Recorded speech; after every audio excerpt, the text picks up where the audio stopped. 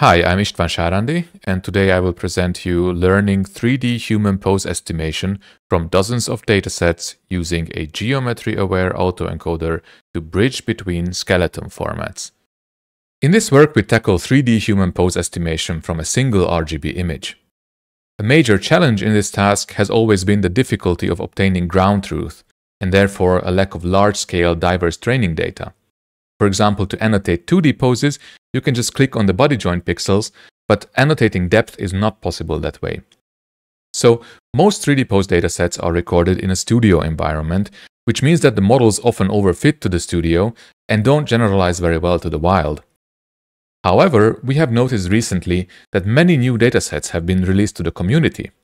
In fact, we found a total of 28 large labeled datasets, indoors, outdoors, and synthetic ones as well.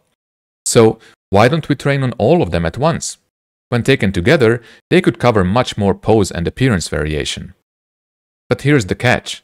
These datasets use a variety of different skeleton format definitions, for example because they were recorded with different mocap systems. Both the number and the placement of the key points can be different.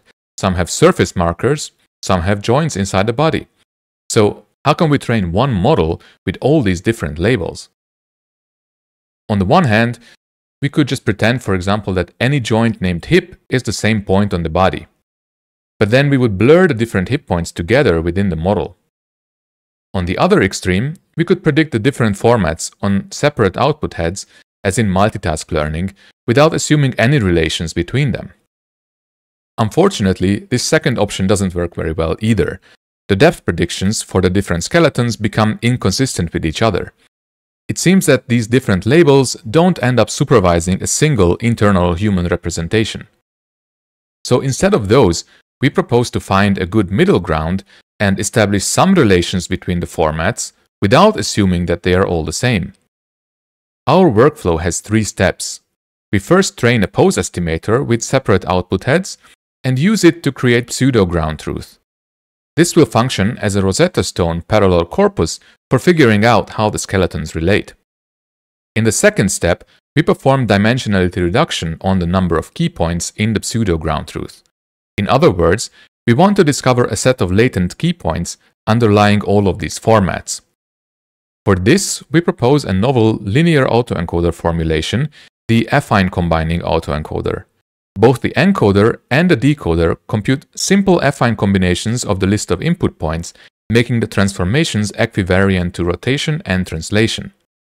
This formulation also allows learning these 3D relations merely from the 2D projections of the pseudo-ground truth, which is more accurate.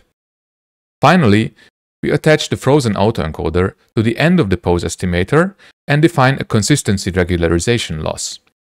This encourages the model to output poses that can pass through the autoencoder unchanged, because that means that the different skeleton formats are now consistent. And indeed, the resulting predictions now become much more consistent and improve the scores on 4 different benchmarks. When compared with methods from the literature that typically only train on 1 or a few datasets, our models are also much stronger. Qualitative results in the wild are very good too, even on very challenging poses. We believe our models can be useful for many downstream research applications that currently only use 2D poses out of convenience. We therefore make our models easy to use with minimum dependencies and an intuitive multi-person aware API.